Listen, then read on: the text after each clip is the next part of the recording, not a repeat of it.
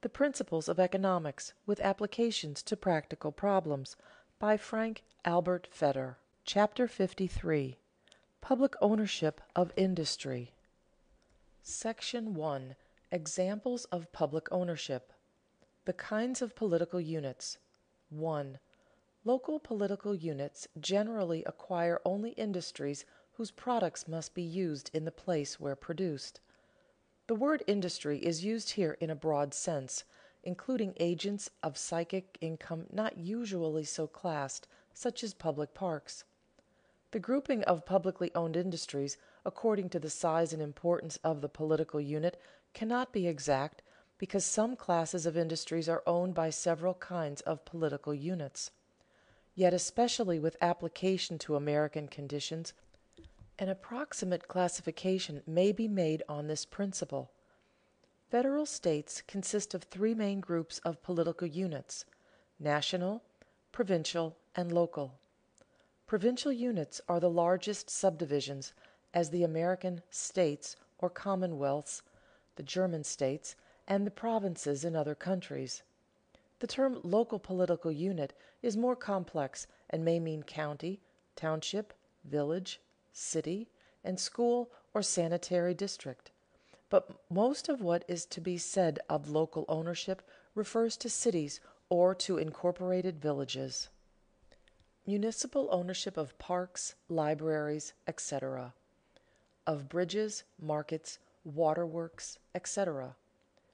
Nearly all public parks and recreation grounds are owned by cities.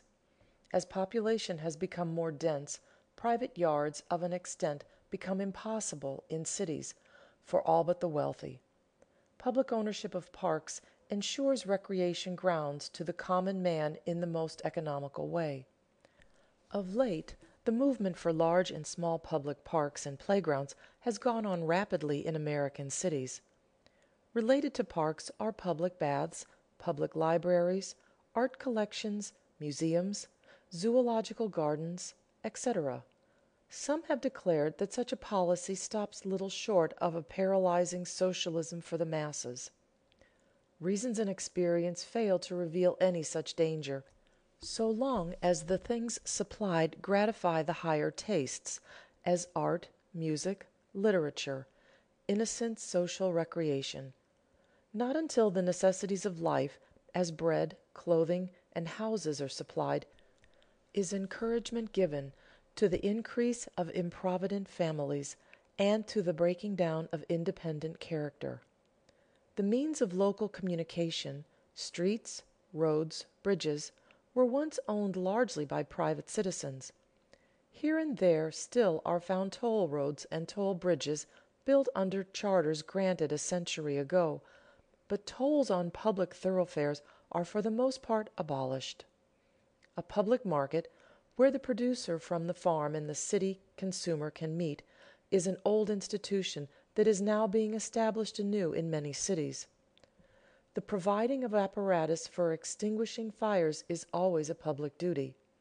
The conveyance of waste water is increasingly a public function, and the supply of pure water, while often a private enterprise in villages and sometimes in large cities, is increasingly undertaken by public agencies. Public ownership of gas and electric lighting is less common, as the utility supplied is not so essential and the industry is somewhat less subject to monopoly, but the difference is one of degree only. Streetcars are often under public ownership in Europe, but there has thus far been no case of the kind in the United States and only one in Canada. American failures in state industry. 2. The American state owns and conducts industries mainly whose products have a wider territorial use. The American Commonwealth has retired from some fields where once it was engaged in industry. Students of American history know that between the years 1830 and 1840 some states engaged largely, even wildly, in the building of canals and undertook to construct railroads, to start banks, and to engage in other enterprises. The undertaking of these industries was determined often by political and by selfish local interests, and their operation often was wasteful. A few enterprises succeeded, the most notable of these being the Erie Canal in New York. The unsuccessful ones remained worthless property in the hands of the state or were sold to private companies, as in the case of the Pennsylvania Railroad. This reckless state enterprise was a bitter lesson in public ownership, and even after 75 years is not without effect on public opinion. For a long time no proposal for public ownership could have a fair hearing in America. But railroads and canals are publicly owned and more or less successfully operated in many foreign countries, as in Prussia and other German states, in Switzerland, and in the new states of Australia. State ownership of various kinds. There has been recently a rise of interest in forestry in America. This is especially likely to be a state enterprise wherever the forest tracts are entirely within the limits of the state, as is the case of the Adirondacks in New York. Most of the forests in Germany are either communal or state owned. The schools, a great industry for turning out a product of public utility, are largely conducted by the American state and by local units rather than by the nation or by private enterprise. The state encourages researches in the arts and sciences and gives technical training. A variety of minor enterprises have been undertaken by states to supply salt, phosphate, banking facilities, even some manufactures. In the prisons and public institutions, states such as New York that have adopted the system of labor on public account engage in agriculture and manufacturing on a large scale, the products, amounting to millions of dollars annually, being used almost entirely by public agencies. National ownership of various kinds. 3. The nation owns and controls many industries of the widest use and most general interest. Some industries grow out of the political needs of government. Established as a means of communication with military outposts, the post becomes a convenient means of communication for merchants and other citizens, and grew into a great economic institution. In most countries, the telegraph is publicly owned, and has been annexed to the post, to which it is very closely related in purpose. The national improvements connected with rivers and harbors were first political, that is, they were for the use of the governmental navy. They became, secondly, commercial, for the free use of all citizens engaged in trade, and they continue to unite these two characters. Forestry is most largely undertaken in this country by the national government, doubtless because the large forest areas in the West extend over state boundaries, and because large tracts of public lands were still unsold at the time public attention was attracted to the subject. Since 1890, the policy of reserving great areas for forests and picturesque districts for national parks has developed greatly. In some countries, mines are thought to be peculiarly fitted for national ownership and control. In Germany, the state owns some coal, salt, and other mines. Coinage and banking are everywhere looked upon as a function of sovereignty, and yet it is no more necessary for a nation to own its own mint in order to control the monetary system than for it to print the banknotes in order to regulate their issue. The American government has its own printing office and therewith its share of troubles with organized labor. The Fish Commission and the various branches of the department cooperate with private industry in many ways. In Germany, compulsory insurance is provided for the working man. This hasty survey suggests that the industries undertaken by government are both varied in nature and large in extent, although small in proportion to the mass of private industry. Section 2. Economic aspects of public ownership. The primary need of public ownership. 1. Public ownership is primarily to control the essential agencies of government. A large part of public ownership and activity in industry develops from political functions. As society evolves, what was unessential to political life becomes essential. Civilized government requires the use of a number of material agents.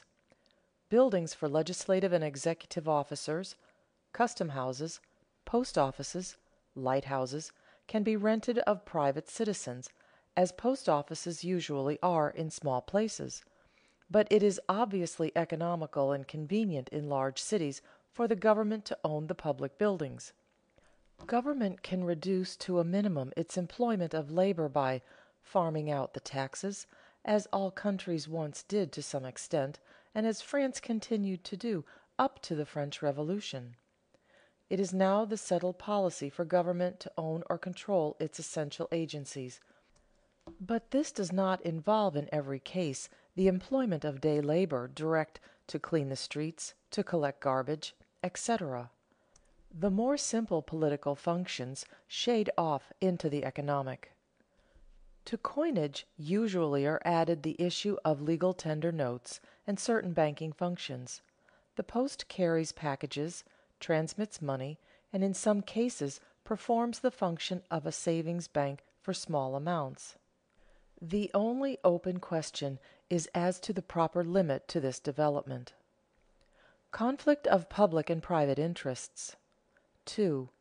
Public industry expands to supply as free goods many essentials of good citizenship and to ensure cheaper and more bountiful supplies of others. It is the ideal of Herbert Spencer and of a small surviving group of laissez-faire philosophers that government should confine itself exclusively to the most essential political functions, leaving the economic functions absolutely alone. It should keep the peace, prevent men from beating and robbing each other, and preserve the personal liberty of the citizen. They assume that all of the economic needs will be provided by competition in the best way humanly possible, in quantities and at the rate needed. In many cases, however, the general interest fails to harmonize with that of the individual. The forest has an immediate utility to the consumers of lumber, and it has also a diffused utility in its influence on industry, on climate, and on torrents and floods. Yet, as the private owner cannot control enough of the forest to affect the climate, and could not sell climate even if he could affect it, he will cut down the tree whenever he can gain by doing so. In this situation, either government control or government ownership of forests is essential. Social economy of some public industry. In some cases, the difficulty of private ownership is in the excessive cost of collecting for the service. The cost of maintaining toll houses at short intervals on a turnpike sometimes exceeds the amount collected. Collection in other cases, as for the service of lighthouses to passing ships, is impossible. Public industry secures, through the economy of large production, a cheaper and more efficient service, the benefits and costs being diffused throughout the community. The benefit of the work of experiment stations for agriculture are felt immediately by the farmers, but are diffused to all citizens. A manufacturer able to keep his methods secret or to retain his advantages for a time can afford to undertake experiments in his factory, but the farmer seldom can. The public ownership of parks for the use of all gives a maximum of economy in the production of the most essential utilities: fresh air, sunshine, natural beauty, and playgrounds in the midst of crowded populations. The municipal ownership of waterworks is an extension of the same idea, not only because large amounts of water are used by the public, but because cheap, pure, abundant water is an essential condition to good citizenship. Speculation should in every possible way be eliminated from this industry. Monopolistic nature of localized industries. 3. Public ownership tends constantly to include the industries of a monopolistic nature, locally supplying general necessities. This is no abstract principle, it is merely a statement of what is seen to be happening. Some industries are of such a nature that they drift inevitably into monopolistic control. Waterworks, gas, electric lighting, Street railways, telephone systems are among these. However fierce may be the competition for a time, sooner or later either one company drives out the others or buys it up, or both come to an agreement by which the public is made to pay higher prices. Localized production favors monopoly. A feature favoring the growth of monopoly when such industries are left to private enterprise is the need to produce and supply the utility at a given locality. While two street railways can compete on neighboring streets, it is physically impossible for two or more to compete on the same street. Two systems of water mains or gas mains can be put down, as sometimes is done, but this is not only a great economic waste, but the tearing up of the streets in an intolerable public nuisance. This difficulty is less marked in the case of telephones and electric lighting, and some persons still cling to faith in competition to regulate the rates in those industries, but faith in competition between water companies and between gas companies has been given up by nearly all students of the subject. Gains from large production favor monopoly. 4. A second feature favoring monopoly in such industries is the marked advantage of large production in them. These industries are usually spoken of as industries of increasing returns. This advantage is enjoyed in some degree by every enterprise, but it is gradually neutralized and limited, as has been noted elsewhere. The need to extend an expensive physical plant to every point where customers are to be served, and the very much smaller cost per unit of delivering large amounts of water, gas, electricity, transportation, etc., on the same street, offered a greater inducement for one competitor to crowd out or buy out the other at a more liberal price. Even then, larger net dividends and correspondingly larger capitalization are secured than were before possible to both companies combined. Uniformity of products favors monopoly. 5. A third feature favoring monopoly is uniformity in the quality of the product furnished. It is a general truth that competition is most persistent where there is the greatest range of choice open to the customer, and consequently the most individual treatment required in the enterpriser. An artist, even a storekeeper, attracts about him a body of patrons who like his product, for the merchant's manner and method of dealing are a part of the quality of his goods, and who cannot be tempted away by slight differences in price. Rival companies in the stage of competition are seen to claim superiority for their particular goods, and to improve their service in every way possible. A new telephone company, entering where a monopoly has held the field, works at once a wonderful betterment in rates, courtesy, and service. But as the product of all competitors attains the highest technical standard possible at the time, the rivalry is reduced to one of price, and it is usually a fight to the finish. Franchises favor monopoly. 6. A fourth feature favoring monopoly in these enterprises is the necessity of making permanent and exceptional use of the public streets and alleys. If this right were granted by a general law to every citizen, this feature would be sufficiently implied in the foregoing discussion. As it would be intolerable to allow private interests to use public property in whatever way they wished, the legislative body makes special grants in such cases in view of the circumstances. Not only is the legislature, or council, or county board of commissioners, etc., induced by the economic difficulties to withhold a charter to a second company, but it is exposed to the greatest corrupting influences by the one already established. The knowledge of the opposition to be encountered in getting a franchise must keep competitors out, even though monopoly prices are maintained. In view of these several features, which are so closely related that they form a common character, more or less fully shared by various industries, and especially in view of the necessity for the formal granting to them of peculiar privileges in the form of a public franchise, the public, in order to protect the general interest, is forced to undertake an exceptional control of these industries.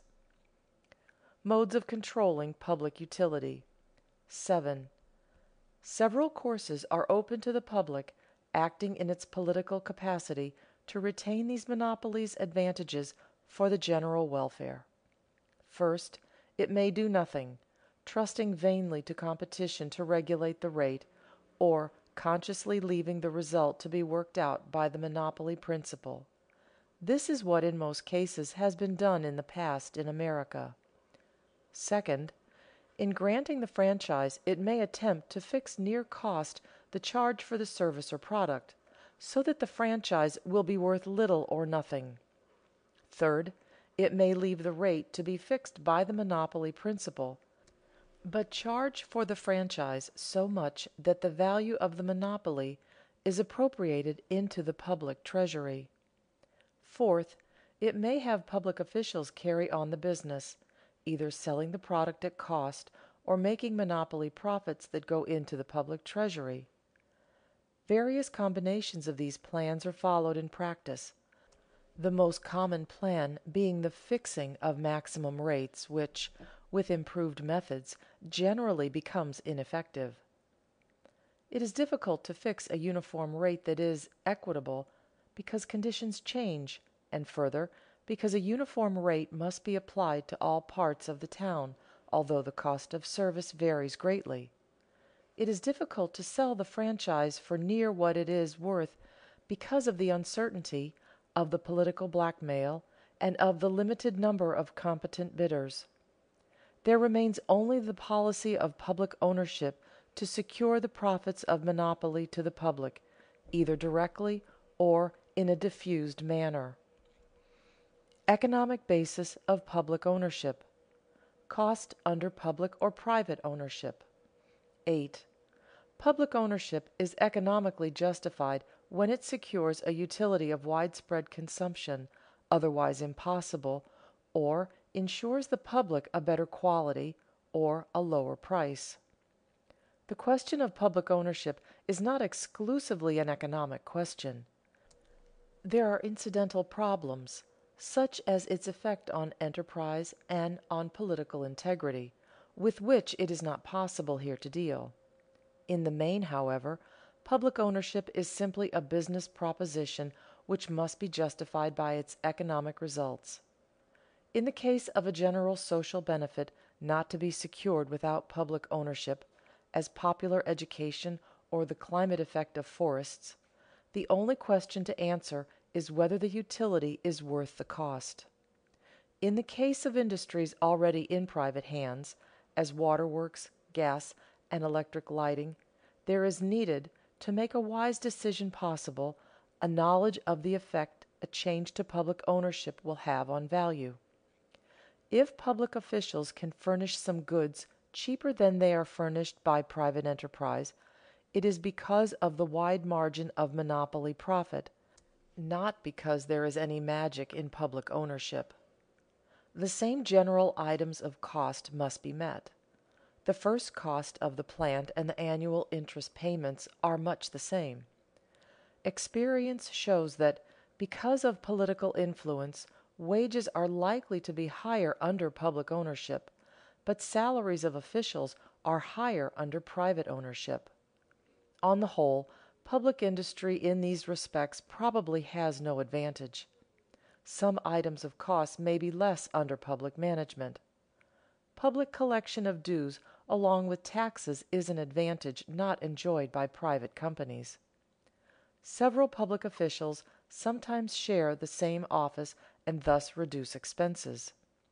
In small towns, the public electric lighting and water works have been operated more economically under one roof. Public industry does not have to meet the cost of lobbying and blackmail which are often forced upon private companies. But the greatest source of saving in public ownership is the value of monopoly privileges that, under private management, go into private pockets. Character of public officials. Limits and effects of public ownership.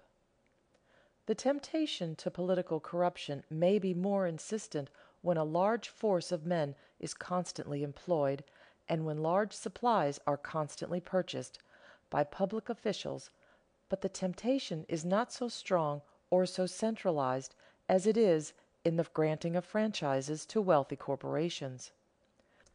Public industry is weakened by the absence of certain motives to excellence that are present in private business. The income of public officials not being dependent on the economy of management, the spur and motives of competitive industry are lacking. No social discovery has made individual honesty and civic virtue useless to good government. The decision in any specific case is one dependent on local conditions, and the exact limits of public ownership are not fixed. Industry is changing so rapidly that new experience is needed each year. The main outlines of public ownership, however, are now in large part determined. Some industries do well, others ill, under public management, and between these lie many debatable cases. Waterworks and probably electric lighting, because of the comparative simplicity of their operation, are more suitable for public ownership than are gas works.